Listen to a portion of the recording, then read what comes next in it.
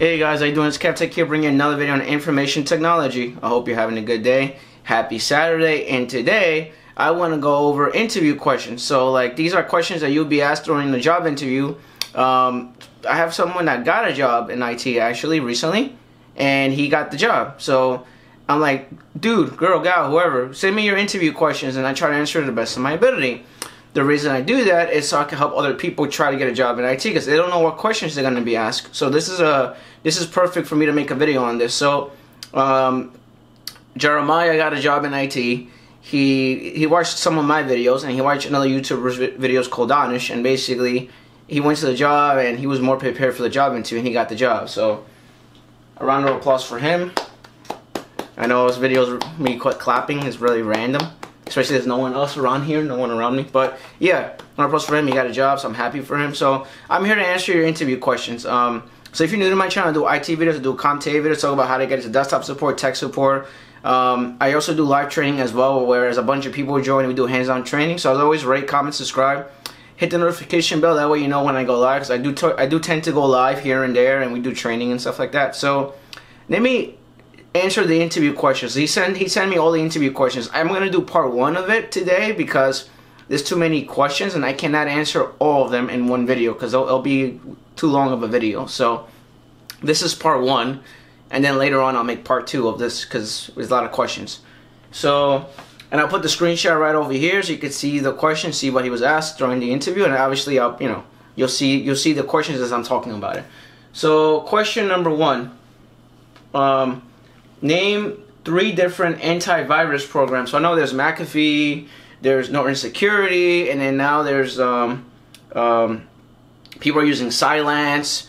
Some people use Kaspersky. So I guess that answers question number 1. These are just generic questions that he got asked, by the way. I'm just answering based on what he gave me. So question number 2. Name 3 different internet browsers. So 3 different internet browsers. There's Chrome, there's Internet Explorer, and then there's Mozilla Firefox. Question number 3. Name 3 different VPN programs. So now there's Cisco AnyConnect. There is FortiNet, FortClient or FortNet. I'm not sure if you guys are familiar with that. I used that before in my other job. There's also Checkpoint Endpoint Connection is a solution. It's a program that you use for VPN that uses RSA. That's it. That's 3 of them. I guess I can answer a few more. Okay, Mobile Iron as well is another one. If you're familiar with Mobile Iron, that does have VPN on it, by the way. Okay, that's question number 3. Question number 4. What is a .docx file? So that is a Word document. So that's the extension for a Word document. So if you go into your computer settings and basically you do show hidden files, it will tell you what kind of file it is. Obviously you don't say that in the interview, but I'm saying you go into like show hidden files, it will show you if this is a Word document, whatever, what kind of file type extension it is. It will show you what that is. Question number 5, I think. 1, 2, 3, 4. Yeah, 5. What is a .pptx file? So that is a PowerPoint. That's PowerPoint, Microsoft PowerPoint. That's basically what that is. Question number 6. What is a .xlsx file? That is Excel. So if you're using Excel 2016, that would be Excel. So all of these are Microsoft Office products. So xlsx is Excel. .pptx is PowerPoint. .docx or docx is Word.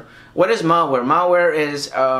Malware could be ransomware, adware, Trojans. Basically, they get into your computer, they slow down your computer, and basically they do ransomware as well. And basically, they take information and data from your computer, and somehow they manipulate it, and then they ask you for money, or they hack your account, and they steal all your information. Basically, that's basically what malware is in a nutshell. I mean, I can go in depth, but I'm not going to go in depth in this video. Let's see, 1, 2, 3, 4, 5, 6, 7. So what was malware's question number 7? Question number 8. What ticketing system have you used? I have used Jira. I have used ServiceNow. I have used Jira, ServiceNow, Freshdesk. I use SolarWinds, and that's it. I have a few more other ones, but those are the ones that I use. How would you, question number 9, I guess, 1, 2, 3, 4, 5, 6, 7, 8, 9, yeah, question number 9. How would you install an add-in on an internet browser? So it depends on the internet, like Chrome or IE, that would be the question I would ask. So if it's Chrome, if you go to the top right-hand side, you literally click the top right-hand side, you click the little 3 lines, and you scroll all the way down till you see extensions. You click on, or add-ins, if you click on add-ins, you hit extensions, and then you could uncheck and recheck the add-in. But then if it's not there, you have to go to the bottom left-hand side under that tab and actually click on the Play Store. Click on the Play Store, and then you type Zoom or whatever plugin you want. You hit install, and then it'll add it for you. And it'll show up on the top right-hand side as a tab or an add-in. And literally, if you want to remove it, or you want to disable it or temporarily remove it, you just click on it and you hit remove. You uncheck it and recheck it, if that makes sense. Alright, so next question.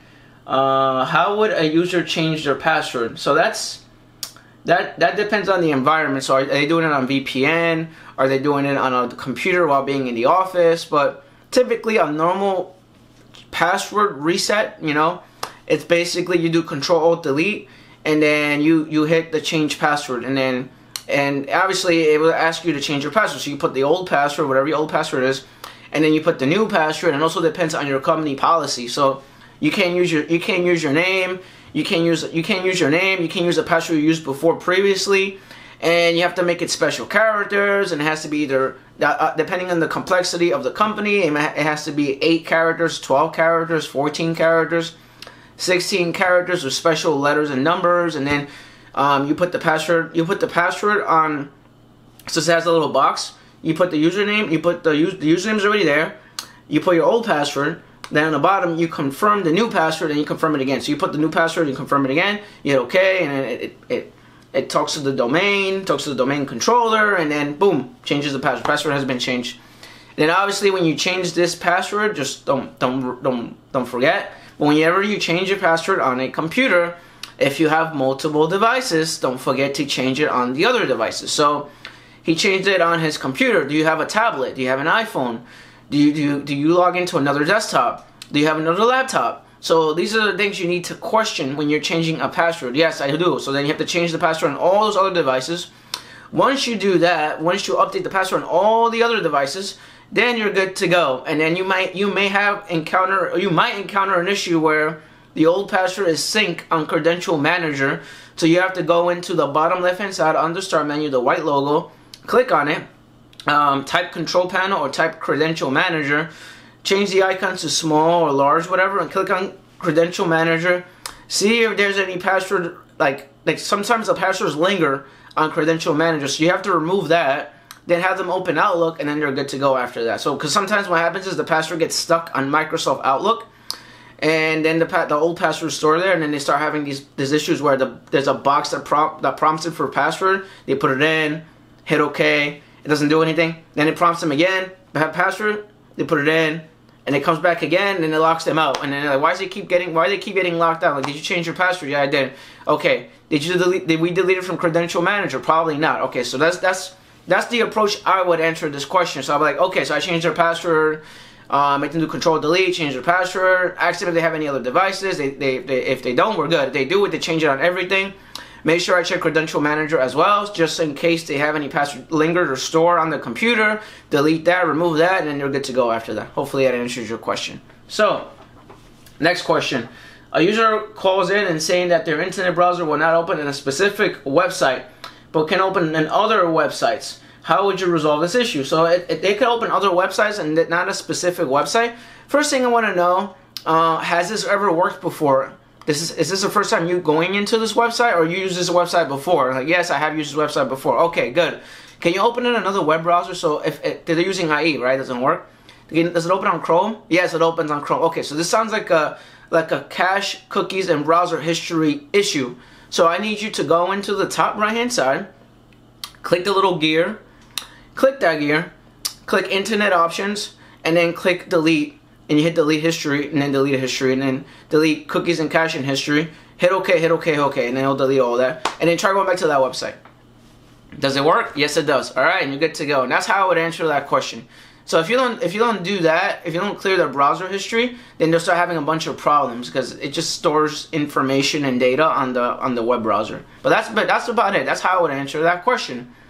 Anyway, with that being said, I hope you guys have a great day. As always, rate, comment, subscribe, give me a thumbs up. I greatly appreciate it. And hopefully this answers your questions on IT interview questions. And obviously, I'm going to make another video. This is just part 1 of this because he gave me a bunch of questions that he was asked during the job interview. So you'll see more videos from me.